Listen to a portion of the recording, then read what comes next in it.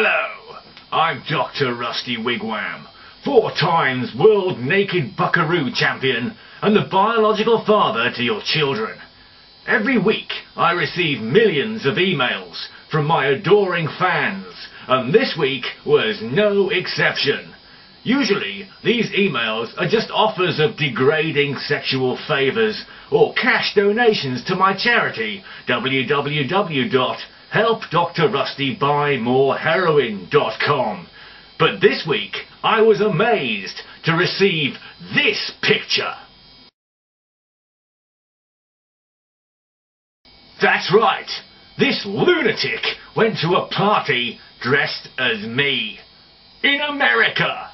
Incredible but true. On the other side of the world, there is a weirdo dressing up like me. Let's take another look. Now I know what you're thinking. You're thinking, Dr. Rusty, you should sue this idiot for illegally impersonating you. And don't worry, I will. See you in court, weirdo. Then I get this.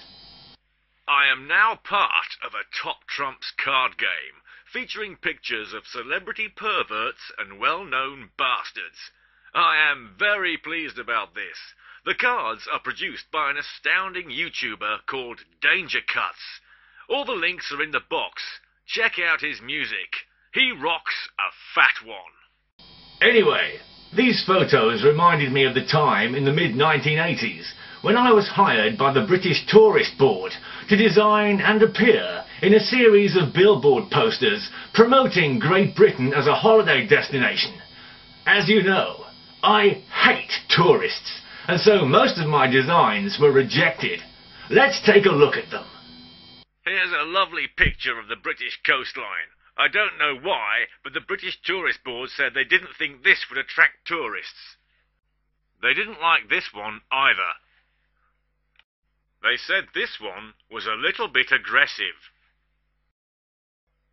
Apparently, tourists don't like being stabbed in the eyes. I thought this was a fantastic opportunity to get rid of the Queen. The Tourist Board disagreed.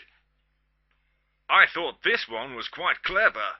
A bit of wordplay on the great in Great Britain.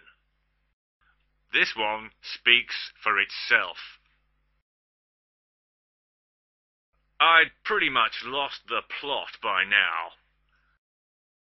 I was trying to put people off by telling them the truth. The Tourist Board hated this one.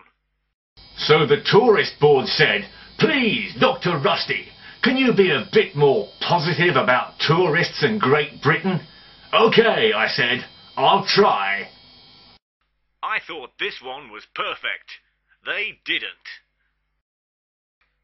This one is brilliant. They hated it. Now, if that doesn't convince you to come to Great Britain, there's obviously something wrong with you. So they said, "Please, Dr. Rusty, keep it simple. Give people one great reason to visit Great Britain." "Okay," I said. I thought this one was perfect, but the Tourist Board said no. They hated this one, so I thought I'd try it again, make it more informative. They really hated this one. So I gave up and decided to run my own advertising campaign to attract the sort of people I wanted to come to Great Britain. I like junkie tourists. They're good for business.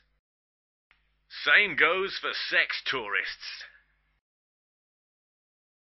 Big-titted tourists are always welcome. Does this sound like you? Please, come to Great Britain. Great Britain. Criminals, welcome. The police are rubbish. Now that's perfect. Obviously, the police were not very happy about that poster. So, here's the poster I had put up on billboards all over the UK as a response to their complaints. Up yours, copper. And here's a picture of one of my fleet of narcotics importation ships. It's quite a large load. I was having a party that weekend. Goodbye.